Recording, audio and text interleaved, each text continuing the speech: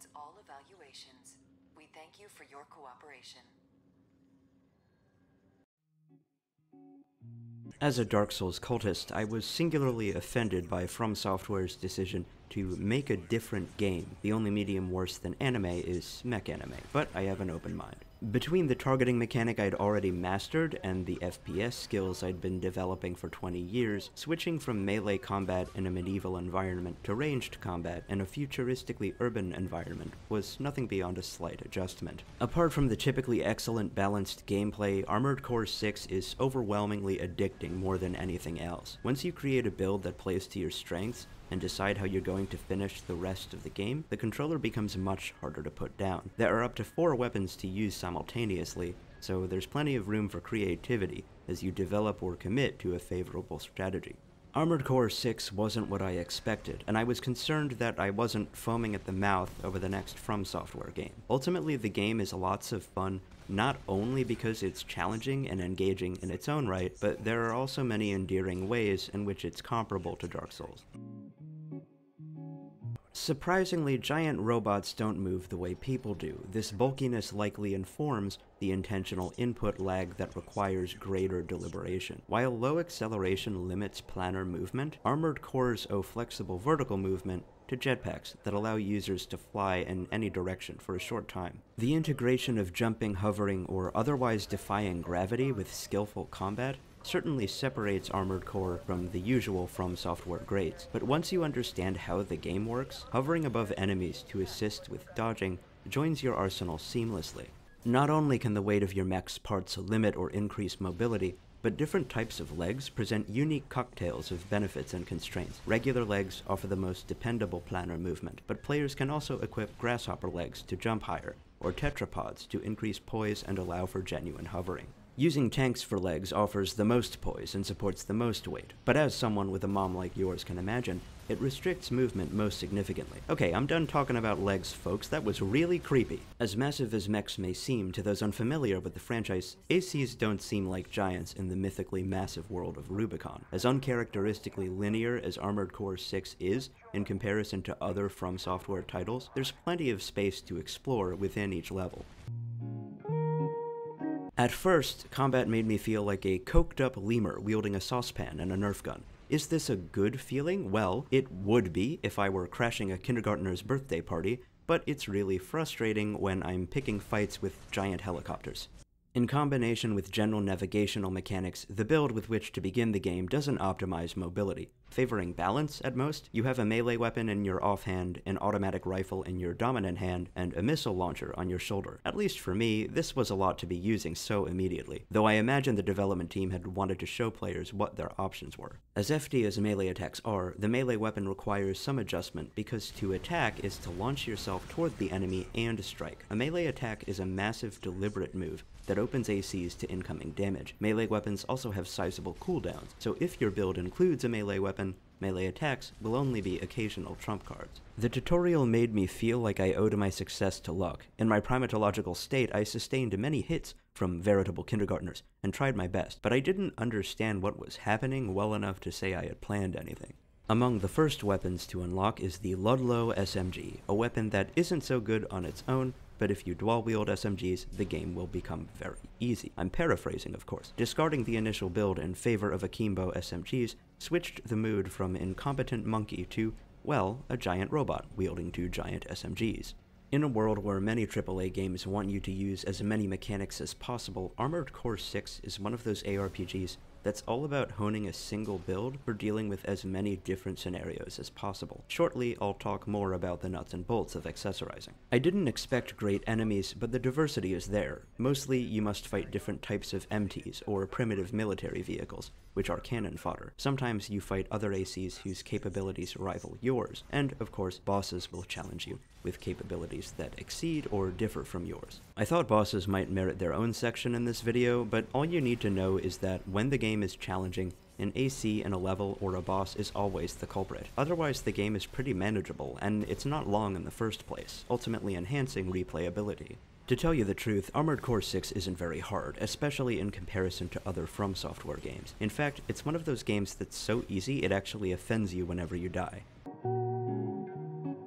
Being sneaky when you're the size of a building might seem impossible, but Armored Core 6 takes place in a world where everyone is a giant robot at comparatively greater distances from each other. If nobody is subtle, everyone is. There's a superficial stealth mechanic in the sense that enemies have unaware and aware states. There are specific cases for using stealth, but only one level forces you to be stealthy, and stealth is optional for the rest of the game. If there were multiple stealth levels, they'd be too frustrating. Feel free to use stealth for an ambush, but don't rely on a methodical sweep of stealth kills to beat levels.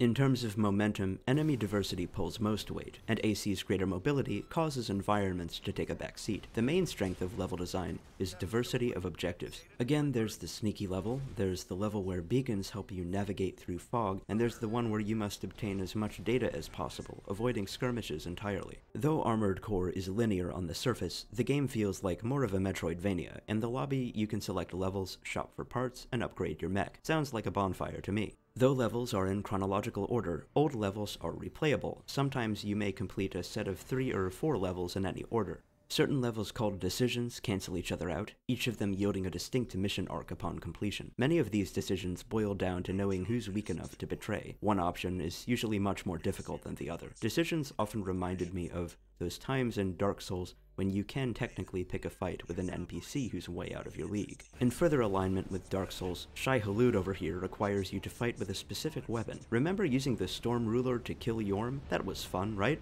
Right? There's also more to the game than missions. Completing optional tutorials unlocks certain gear and actually teaches helpful concepts, such as how to pilot mechs with tanks or tetrapods for legs. Finally, these simulations include an arena that presents 30 1v1 battles with other ACs. Some ACs are bosses, and others are more of your equal.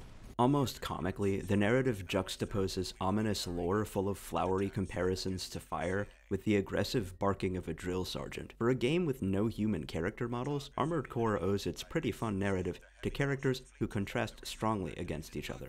In later playthroughs, there's a character with whom you can have a rivalry, which involves you periodically humiliating him, and he keeps coming back for more. If allies don't become bosses, they definitely keep secrets that they don't reveal until the end of the game. The exciting story puts you in the center of a war among half a dozen corporations, and you decide which faction prevails. Whether a game's narrative is any good doesn't depend on the intrinsic quality of the narrative. It depends on the narrative's ability to outline the player's purpose or give the player as many opportunities to impact the narrative as possible. Whatever you think of dime a dozen weeb mech lore, Armored Core 6 hits the nail on the head with regard to player agency.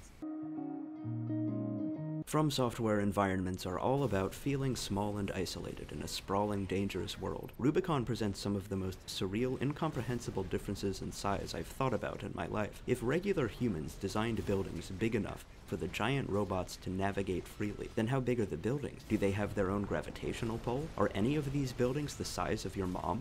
Building the environment is important because it establishes the eerily gargantuan world of Rubicon and sets the stage for a high-stakes narrative to decide the fate of the disembodied Rubiconians and their relationship with human colonists. But the appearance of the mechs is also important because they're totally badass. Badass weapons, badass armor. Enjoy the minutest customization I've ever seen in a video game. Be purple, be shiny, be camouflaged. Your Gundam will look so cool that if you show it to people, they will be more than happy to let you keep your virginity. During 621's journey from harmless errant pilot to ominous cosmic force, character progression is nothing beyond purchasing or finding parts with which to expand the inventory. Abandoning direct control over stat distribution entirely, Armored Core offers a more complex gear mechanic within which everything you add to your build gives and takes. If you want to dodge more effectively, you need to shed a few pounds. If you shed a few pounds by opting for a sleeker, faster chassis, you have to increase energy for additional thrust. But if you have bigger legs, you can carry more. So you can either equip big legs to sacrifice speed in favor of equip load, or equip smaller frames to increase speed at the cost of more energy. The only aspect of progression that isn't gear is this catalog of skills that accepts points you specifically earn in the arena. If you complete the arena, you just unlock every skill in the catalog, so your strategy is essentially the gear you equip. With 4 distinct weapon slots, 4 gear slots, and 4 trinket slots, for lack of a better term, you'll spend up to half your time strategizing within these menus. There are no upgrades or possible adjustments to any gear in the game, so prepare to use your brain a little bit. Armored Core 6 handles New Game Plus in a way that's way too effective for me to skip in this video. After the credits, the next mission in the menu is the first one after the tutorial, so there's no way to run out of missions. New Game Plus also throws in a few advancements that aren't there during the first playthrough, including further arena challenges and alterations to certain levels.